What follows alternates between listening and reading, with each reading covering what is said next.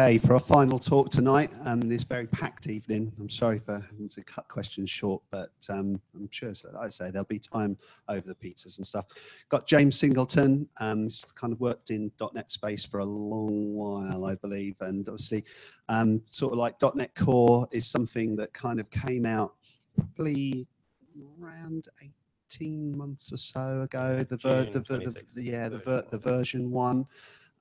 Been a big change with .NET Core version 2. It's kind of like just gone really sort of like kind of public release, and there's some real opportunities here, right, for people that have been in the Microsoft space to kind of start doing things a little bit differently.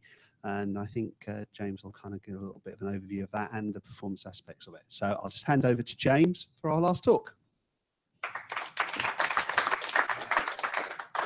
Cool. Thank you, everyone. Can you hear me? Not that you need a mic.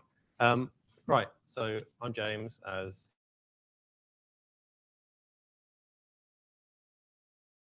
loads of people. Who's heard of ASP.NET Core? Who's actually used it? Who's used the second version? Okay, right, so got everyone's hands down. Right, so we'll do like a high-level thing. I'll explain what it is. I won't go too deep, and I'll hopefully have time for a demo. So, what is ASP.NET Core? It's the open source version of ASP.NET. It's a rewrite. So, you know, it's a web application framework. So let's go through it. It's free. Okay, fair enough. Most web application frameworks are free, right? It's also open, but properly open source. So previously, a lot of companies would be like, hey, it's open, here's the source code. But we're not going to like let you make changes, and we're not going to accept your contributions. But it's all different now. They're not just looking down on you. It's more a question of like, everyone's invited, come on in, send us a pull request. If you want to fix something, great. So this is kind of a standard with web applications, frameworks in any case. And Microsoft have got on board now. They're like, we've got to play the game. If we want to compete with the other web app frameworks, we've got to do the same thing. Firstly, naming is hard. So this is a famous quote you might have heard from before from the late Phil Carson of Netscape, and someone else has riffed on it because it's only the first bit that is. So there's only 2 hard things in computer science: cache invalidation, naming things, and off-by-1 errors. So got a little laugh out of that. Why not? So here's a few examples of naming things. So I don't know if anyone's familiar with the bank. Monzo, they had to change their name because someone else had it. Probably less familiar with this. It's a piece of IoT hardware. They had to change their name. So yeah, naming is hard, but ASP.NET is a brand, so Microsoft stick with it. It was originally called ASP.NET 5, and then they rebranded it to ASP.NET Core. So this is how it kind of fits together. So ASP.NET 4 on the left is the Windows-only framework that runs on top of .NET Framework 4. And ASP.NET Core, version 2 is the new one, but version 1 is the same. And that runs on .NET Core or .NET Framework, and it's the cross-platform one that runs on all the different systems. Hope that is clear. I lifted this out of my book, so it's based on something that Scott Hanselman made for the previous version. Versioning is also hard. You know, if naming is hard enough, then versioning is a nightmare. So we had Core 1.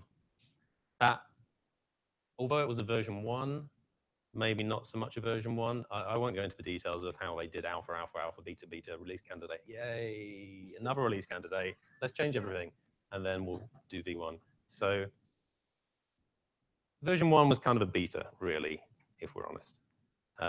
Version 2 is kind of a real version 1. It's more of a 1.2, but they wanted to relaunch it. So you know, it was originally version 1.2, and then they said, okay, it's a major version change. So for good reason as well. It's not just a rebranding. It's massively increased in scope. So let's talk about some features. So ASP.NET Core is cross-platform, runs on all the main platforms. Command line friendly, so you don't have to download gigabytes of data, install a massive IDE, and do a graphical development. It's, you know, a couple of small downloads, one SDK, code editor, and you're up and running. You can still use IDEs, and there's cross-platform IDEs now. So Visual Studio, obviously on Windows, You've got VS Mac, which is a rebranding of Xamarin Studio, but it has actually increased in scope as well. You've got Rider from JetBrains, which runs on all the main platforms.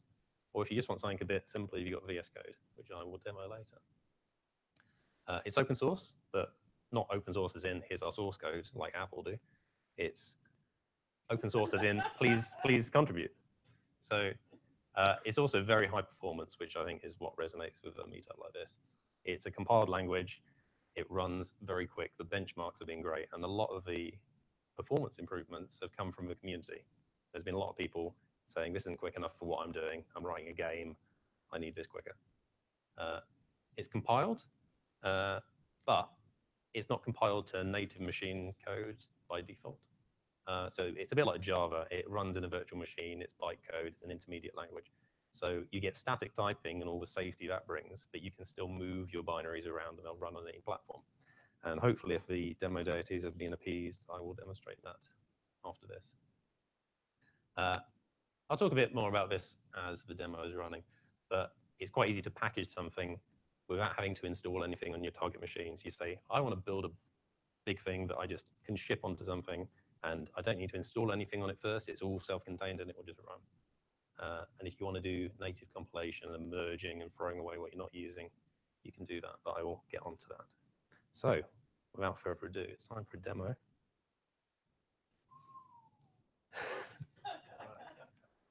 So let's start with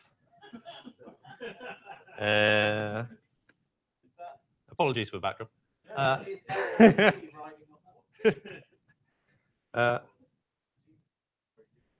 It's a ninja cat riding a unicorn, obviously. So hopefully my typing at this angle is not too bad. So I've previously installed the .NET SDK onto this machine. It's like 100 megs, really quick install. So let's create a directory. Move to it. And we're now in here. So the .NET command line tool is what you'll be using to create. This is the way that works on all different platforms, so don't worry about I'm using Windows. It's exactly the same on Mac and Linux. .NET New, and this will give us a list of project templates. These are the defaults. You can install more, like you can install a Vue.js one if you want. There's loads of things here. So we're going to create a new project. .NET New, and I could do a command line hello world, but that'd be a bit dull. So let's do a React Redux app and see how well that works. So this is going to build our application, and it's creating it, all done. I'm not going to bore you with the npm install because that's really slow. So, but that's not .NET, that's Node. So what I'm going to do, here's one. Oh no, I should probably change directory. Here's one I made earlier. So once I had restored that with npm install, which would go off to the internet and take a long time, you just do .NET run, and then this will restore packages from a local cache if required. It will build your application, and it will spin up a local web server, like so. So then we open our impartial third-party browser of choice and go to the local web app. Here we are. So this is a React app using Redux with a backend web API that is retrieving information here, which I'll show a little bit more in a bit. But for now, I want to show you the internals of it. So I'm going to open Visual Studio Code with this directory, and we will see what it looks like. So we have some controllers here. We have our client app. So this is a backend controller, home controller, just serves Vue, and it does some server-side rendering to do your initial state. The client apps are written in TypeScript, which is static JavaScript, and then that gets compiled down with Webpack. So we have two different ways of starting it up on the server and on the client. We have a sample data controller, which is the API that it was getting that fake weather data from. So it's just generating random values, but normally this would be coming from a database. So what I'm going to show here, hopefully, is a bit of debugging. So I'm going to put a breakpoint here, and then go to debug, and run this So this will be going off to the command line, running the application, should see some output in the bottom there. And then if I refresh it in the browser once it's up and running, it should hit that breakpoint and give us lots of information.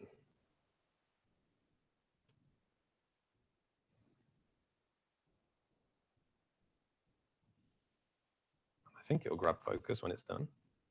I need to go to the fetch data one because that's the API. There we go. So it's a web forecast, and we can see what the state of everything is. We can step into it. This is all running on the server. So the same sort of experience you might get in a full IDE like Visual Studio. We can see what things are in there. We'll continue with that. We can stop that. So the next part of this, if I go back to here, what if we want to take this out now? We've debugged it, we're happy with it, we want to ship it. So we do .NET publish. Now I'm going to do this in the release configuration, which will build everything without debugging, and it will minify things and package it for production. And then I'm going to say a target platform because I want this to be self-contained. So let's say I want this to run on Linux.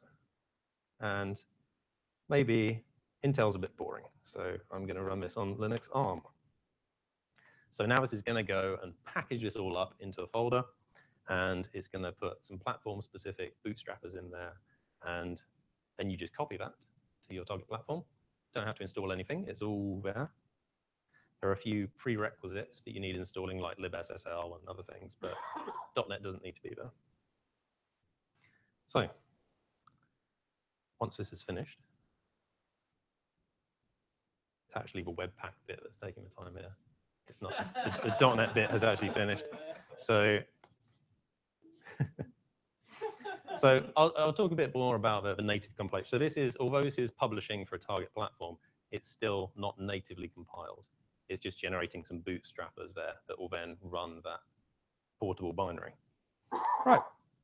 So that looks like it's almost done. There we go. So we've published a folder. So let's have a look at what that looks like. So in our binary folder, release, publish. So this folder here, you copy this somewhere else, and it will just run. So if we go properties, it's about 60 meg. Say again? Oh, right.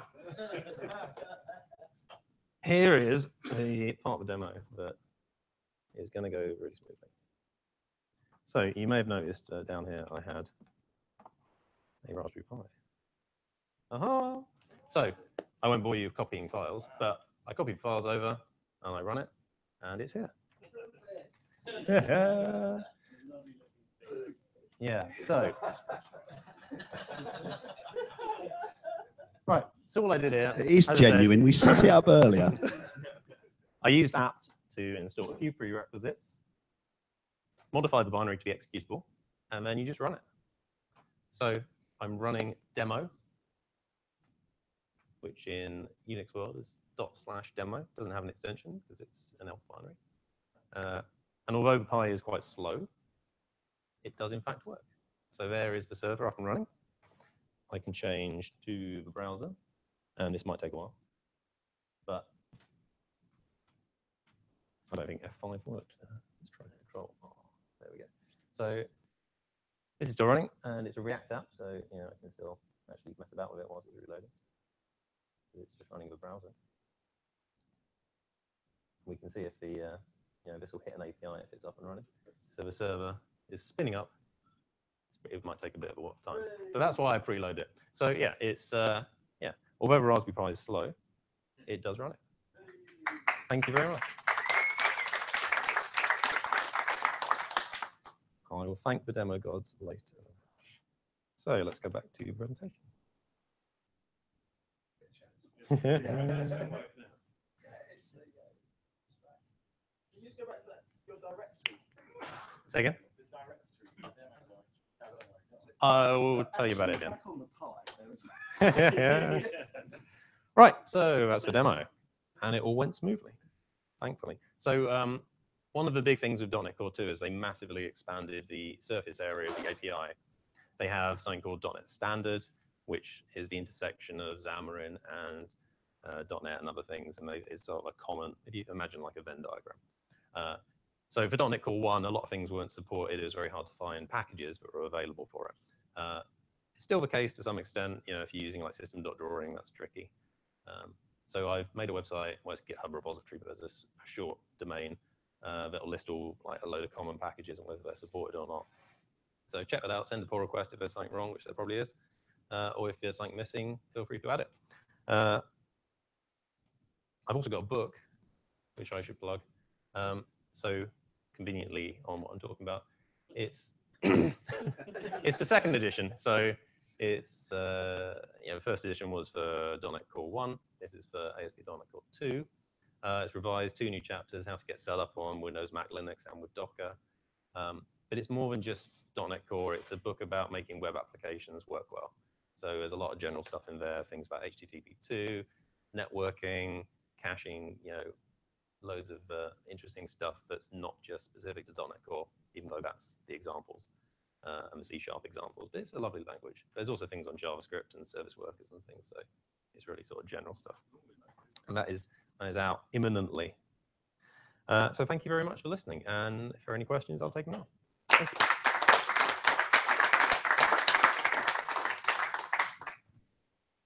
Okay, we'll have, whilst my phone doesn't like vibrate telling the food here, we'll do as many questions as we can. If we've got questions for Saya as well, we'll do those at the same time. So this one, take it for James. Right. I'm going to do a Patrick, and I've got 2 questions. Okay. First one is UNOP. Please explain. It's just a short domain name that was available at the time. So it doesn't mean anything. There's lots of like, 4-letter words that are available. Yeah, I know. I guess it's a bit like XKCD or something. It's just the domain name of my blog. Okay, that's good enough. And Core 2, penetration into corporate environments. So Microsoft has always been big corporate stuff. This seems more IoT focused, a little bit more startup friendly. What's the goal, enterprise level? The goal for Microsoft is to get people using Azure. That's their big focus. So .NET Core, yeah, exactly. So .NET Core 1 was very much a web-focused thing, and then it was kind of a victim of its own success. And they thought, oh, we can use that for this. So now it's not just web, it's IoT, it's command line stuff, it's UWP potentially, and all these other things. And they also bought Xamarin around that time and tried to merge that in. So to answer your question about corporate stuff, I work in a very corporate place at the moment, and we're using .NET Core. So it's, not for the main thing, but for certainly like little applications and things, it's a lot easier to get up and running with. Again, just to sort of like reiterate that, you know that I work for Ticketmaster and some of the sites that we're doing, some of the bits from SeatWave have now been re-engineered onto .NET Core, and there's a migration going on a certain platform, and that again is going to be .NET Core 2 running in AWS on Linux. Right? So we're really pushing it to do that, because it's making the most use of basically the developer resources that we have in that part of the business. So it's a lot easier transition for them to like carry on using the core of the language that they're familiar with than having to retrain into a new language. It depends what you're writing. Obviously, if you're writing like a big sort of WPF desktop app or something, it's not for you. But for web workloads and back-end stuff that doesn't have a UI, it's very suitable. Yeah, exactly.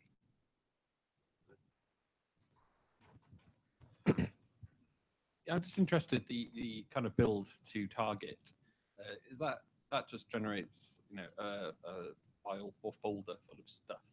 Can it target like a distributions package format that would it write a spec file, for instance, and then build me an RPM of all the dependencies?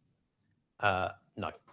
Okay. No, you wouldn't. It currently doesn't work in that manner.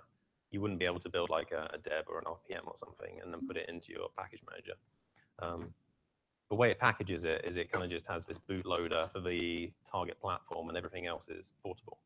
but there are projects that will make that a lot more native. So there's a .NET native platform they use for UWP at the moment, and they're going to bring that to .NET Core, which will allow you to actually natively ahead of time compile all of the binaries to that target platform, which opens up a lot of interesting things around having a very slow compile to improve the execution, or even doing like profile guided optimization. So running the app, seeing the path that it goes down most and compiling it in the best way for that.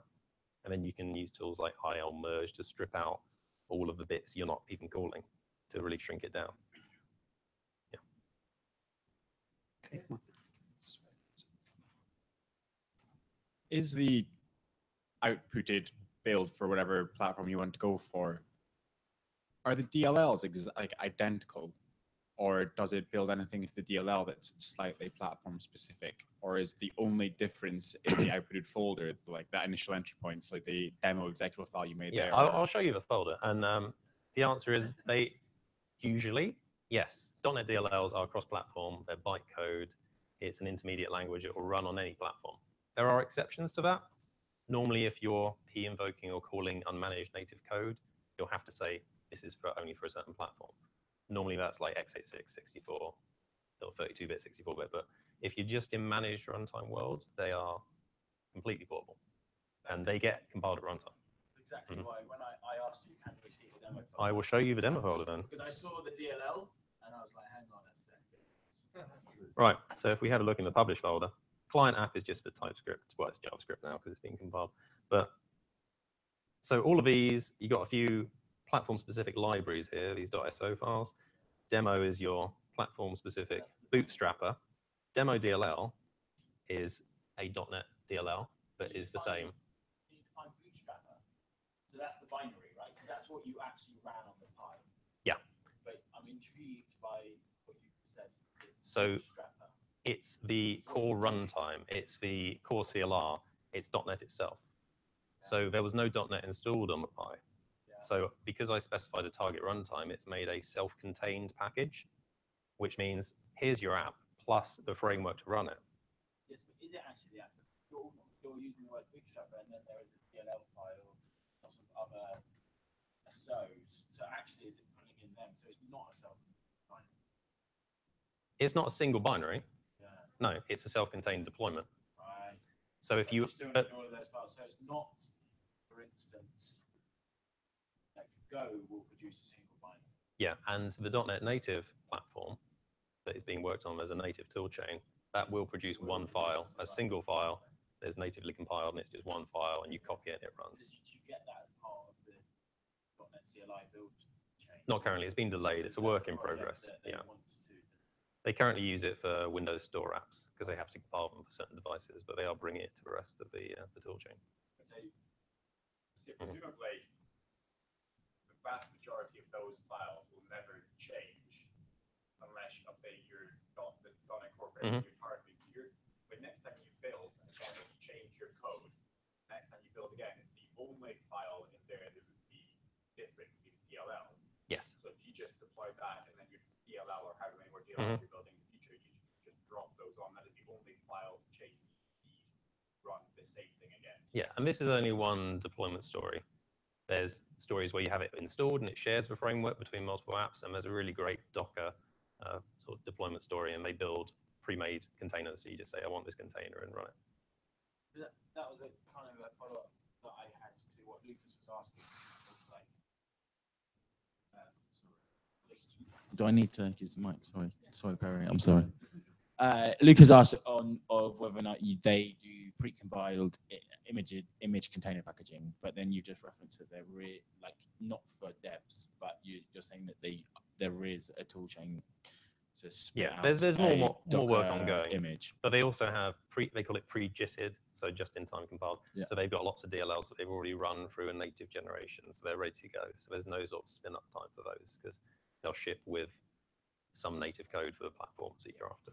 But sorry, is there a build tool to spit out a Docker image now? There's certainly pipelines for that. I'm Sorry, not sure. pipelines. Yeah, so you'd be able to you can use Microsoft build. Yeah, they provide Docker images for all their platforms, including the legacy .NET framework. So you can take that image, and if you use the same image, it will be shared across all your apps. And you can just deploy it that way. It's another option. And there's container services on Azure, which is what they're obviously wanting you to use.